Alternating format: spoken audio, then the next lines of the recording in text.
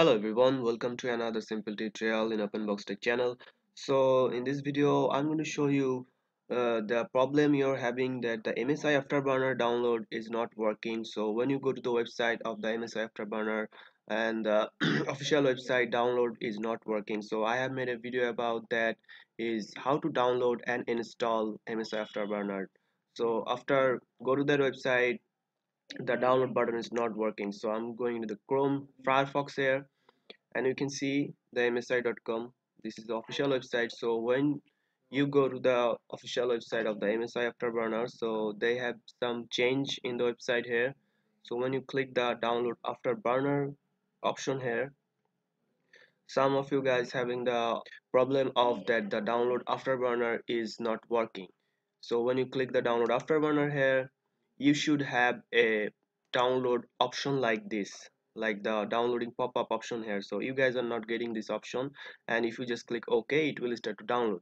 But some of are having the problem that this download after is not working and it's just reloading the page again and again.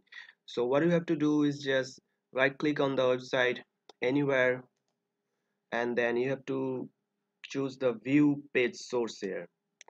So right click on the anywhere in the page here, and you have to click on view page source. If you click the view page source here, this window will open here. And now what you have to do is just go to the three dot option here in the Firefox here, three dot option, and you will see option find in this page here. So if you click on the find in this page, so what you have to do is search for zip here, zip, and you will find this option, the download link here. This is the download link. So zip, you can see, so this is download.msi. What you have to do is just now copy the link here, copy this link, and if you paste that link in the new window here, this will now pop up the download option for you. And now you can see this is the download option for you. If you just click start download, it will start to download. So this is for Firefox here. Chrome here, this is the same thing. Just right click on anywhere in the website and view page source. Then this view page source will open.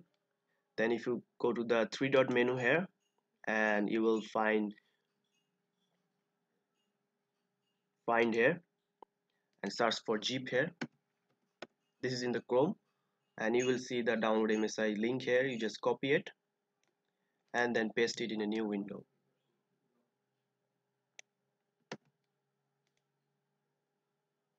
Just paste it, and this will also show you the download option for you. Now you can see it's also showing the download option for you. So if you just click the download here, it will start to download. Now you can see it's starting to download. Then after downloading it, you just have to extract that. This is a zip file, so you have to extract the zip file and then you can install it. So I have already installed the MSI Afterburner in my PC, so you can just check out this video how to download and install it.